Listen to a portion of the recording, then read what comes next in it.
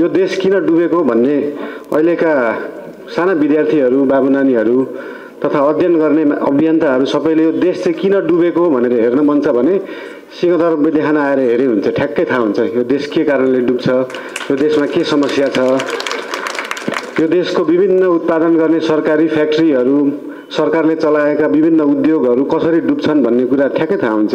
यो सरकारले हाम्रो भनौँ न अब 90% सरकारी निकाय कि त लिजमा दिइन्छ, लिजमा दिएर बेचिन्छ, लिजमा दिन सकिएन भने प्राइभेट संस्थाको प्रभाव र दबावमा आएर त्यसलाई डुबाइन्छ, ताकि चाहिँ प्राइभेट मात्रै पोसिउन्, प्राइभेट मात्रै औषधि खाउँ, प्राइभेट मात्रै उत्पादन खाउँ, सबै चिज प्राइभेट मात्रै होस्, सरकारले केही पनि नगरोस् भन्ने हामी मान्यतामा गएको देखिन्छ। सिंहदरबार वैद्यखानामा 58-59 सालमा यहाँको बजेट 5 करोड थियो, अहिले 1 करोड छ।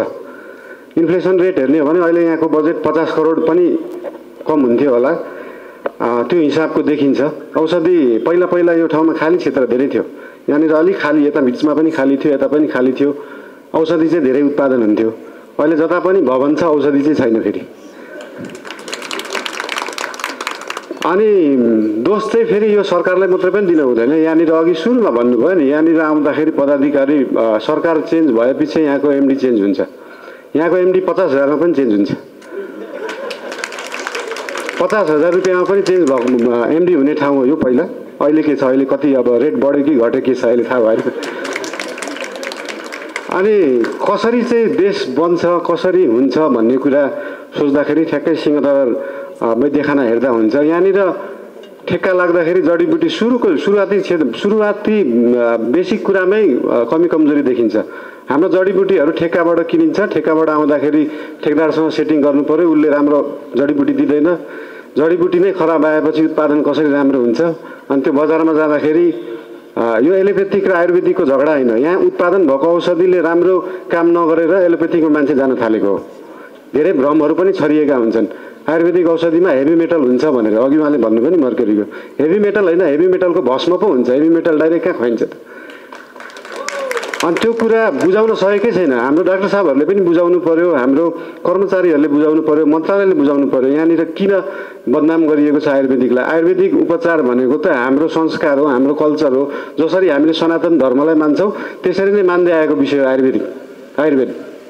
सिंहदरबार वैद्यखाना जोगाउन सकिँदैन, आयुर्वेदलाई जोगाउन सकिँदैन भने हाम्रो देश चाहिँ कसरी जोगाउन सकिन्छ त। देश जोगाउनलाई सुरुमा यस्तो ठाउँ जोगाउनु पर्यो नि त। अघि उहाँले भन्दै हुनुहुन्थ्यो हाम्रो त्यो रोयल ड्रग पनि डुबाइयो, सबै डुबाइएको छ। रोयल ड्रग सचिवज्यूको एउटा कुरामा चाहिँ म के सहमत भएँ, मन्त्रालयले एलोपेथिक र आयुर्वेदिक दुईटैलाई बराबर हेर्छ। किन भन्दाखेरि एलोपेथी पनि डुबेको छ, आयुर्वेद पनि डुबेको छ,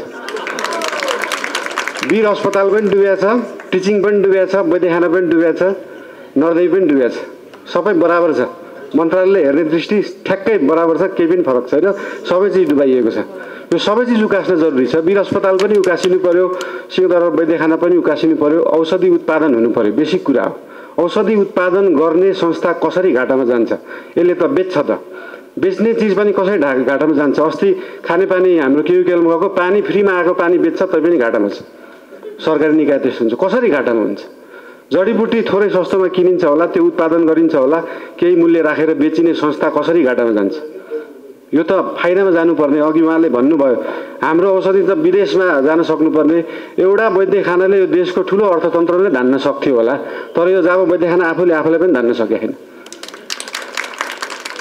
मान्यज्यू यही हुनुहुन्छ, मन्त्रीज्यू हुनुहुन्छ, उहाँले एकदम राम्रो काम गर्न खोज्दै हुनुहुन्छ, हामी एकदमै आशावादी छौँ। अझ यहाँ अर्थ समितिका संयोजक पनि हुनुहुन्छ, के चाहियो त अब उहाँले पैसा हालिदिनु पर्यो, उहाँले व्यवस्थापन गरिदिनु पर्यो, यो वैद्यखाना त चल्नु पर्यो। अनि त्यसका लागि म धेरै कुरा अब गर्न चाहन्न, सबैलाई थाहै छ। म त यहीँ 5-7 वर्ष यहीँ खेलेको हुर्केको मान्छे, यहाँको बोइलर, यहाँको औषधि, यहाँको त्यो चुलोदेखि सबै कुरा बुझेको छु। कहिलेकाहीँ यहाँको कम्प्लेन पनि आउँछ छिमेकीहरूलाई धुवा भयो भनेर, त्यसको पनि व्यवस्थापन गर्नलाई महानगरले प्रपोजल पनि मागेको छ। महानगरले पहिला र यसपालि पनि बजेट पनि राखेको हुन्छ। हामीलाई कि त अब सरकारले गरिदिनु पर्यो, होइन भने अन्त्यमा के भन्न चाहन्छु भने सरकारले सक्दैन भने महानगरपालिकालाई दिनु पर्यो, महानगरपालिकाले सञ्चालन गर्छ। सबैजनालाई धन्वन्तरी जयन्तीको फेरि पनि शुभकामना। हस्, धेरै धन्यवाद।